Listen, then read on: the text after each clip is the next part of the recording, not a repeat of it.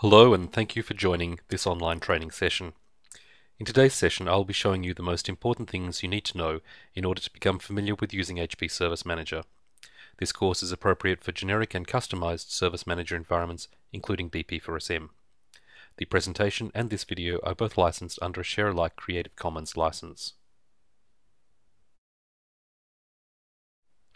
Logging in and general orientation. To access Service Manager, you'll go to a URL in your web browser. This will end in something like index.do. This is the usual client for most users.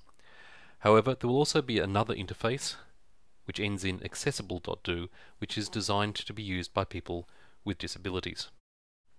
You can use the accessible interface if you're blind or visually impaired, because it is deliberately developed so that it is readable by the JAWS screen reader.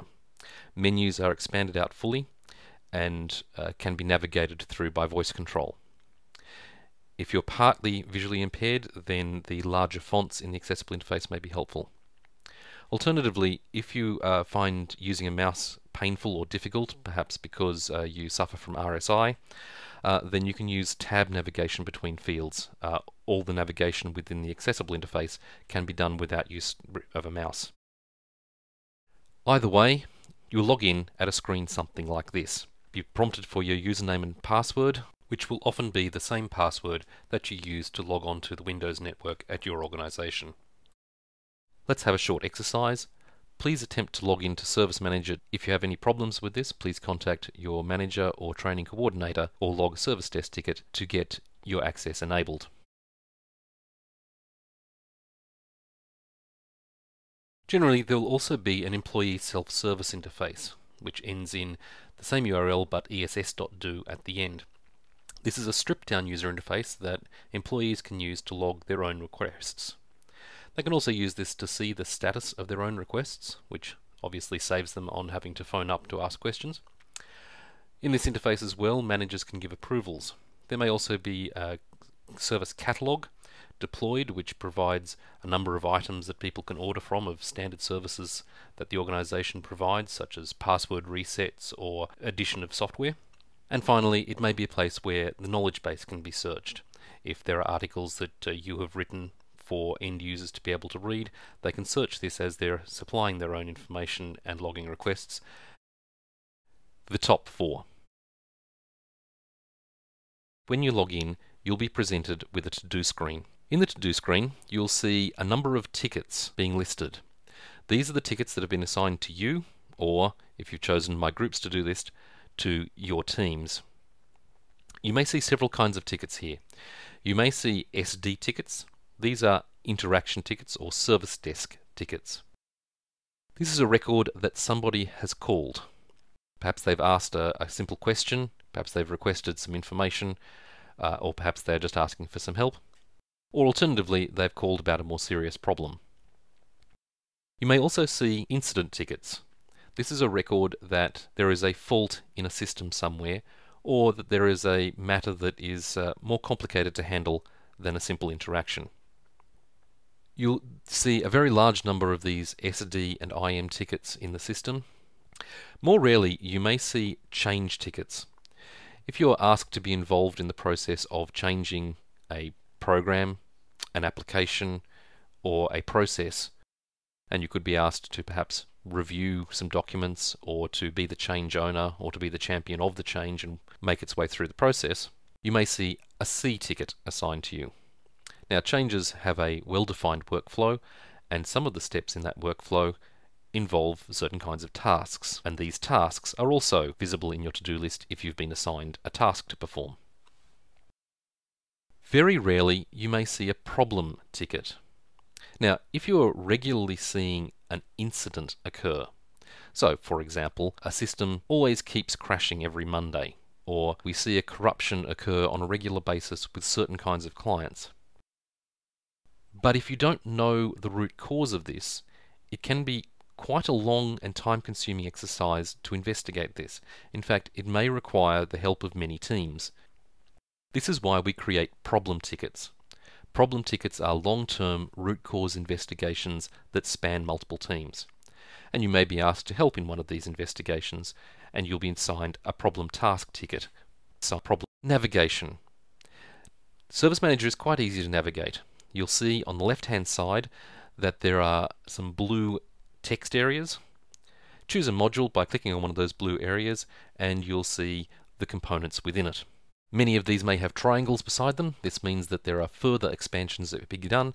So if you expand a menu by clicking on the triangle or on the text beside it, you'll see, like folders and subfolders, the components inside it. Finally, when you click on one of these, you'll see the screen goes a little bit grey and there's a little pause, and up comes that function. The Favorites and Dashboards section is mostly for reporting and oversight and management. It gives you views and reports where you can see what's happening in your organisation or in your staff's to-do queues, or just about anything that you want to report and think that that's worth saving. The remainder of the options are where you do your recording of work, and depending on your role, you may see different modules here. Common modules to see is Service Desk, Incident Management, Problem Management, Change Management, Configuration Management. If you happen to be working on a very small screen, you may find that some of the forms in Service Manager are a little bit too wide to use comfortably. If this is the case, you'll see two little chevrons at the top right. These minimize the navigation bar. If you then need to navigate afterwards, you can hit the reverse chevrons to open up the navigator again. Thirdly, almost everything you do in Service Manager creates a new tab. If you click on a new module, you'll get a new tab. If you click on a new search, you'll get a new tab. After 15 of these or so, you'll get an error message saying that your web browser may be unable to cope with the number of tabs open. You can keep on going if you're feeling brave, but by then you'll have noticed that the system will be slowing down quite noticeably. To close some tabs, you just hit the X button, or if you have so many open that you don't know what you're doing, you can log out and log back in again, and of course that clears all the tabs. Be aware that it's not guaranteed when you close a tab that you'll be prompted to save your work. Most modules will do this, so Service Desk and Incident do, but some of the more exotic modules do not. Your session will time out eventually, and it will close all tabs, losing all unsaved work. Fourth of the top four, you'll find that the F9 key on your keyboard will wear out quite rapidly. That's because it's one of the most useful shortcuts in Service Manager. Wherever you see a text field with this fill icon to the right of it, so that fill icon is kind of a rectangle with some blue stripes across it, sort of being filled from a little yellow square above. Wherever you see that, that means that the field can be auto-completed. It means that there's a limited number of possible values that can be put in there, so if you start typing, it should be able to complete for you. You use this by hitting Alt F9, or if you don't want to move your hands off the keyboard at all, you can use Tab and Enter to move your focus onto the button. Or if you do like using a mouse, of course, you can click on the Fill button. Whatever you do, this also validates the data in the field. There are only a limited number of valid fields there, and so it'll check that what you've typed does actually make sense. If you see a field with a Fill button and you type a portion of a name or a portion of a word that is valid in the database, you'll see that auto-completion will happen. If there's more than one possible completion, then when you hit the Alt F9 combination or Tab Enter, you'll be presented with a list to choose from. Finally, if you leave the field blank, then you'll be presented with a search screen. If you're presented with a list, the list will look something like this.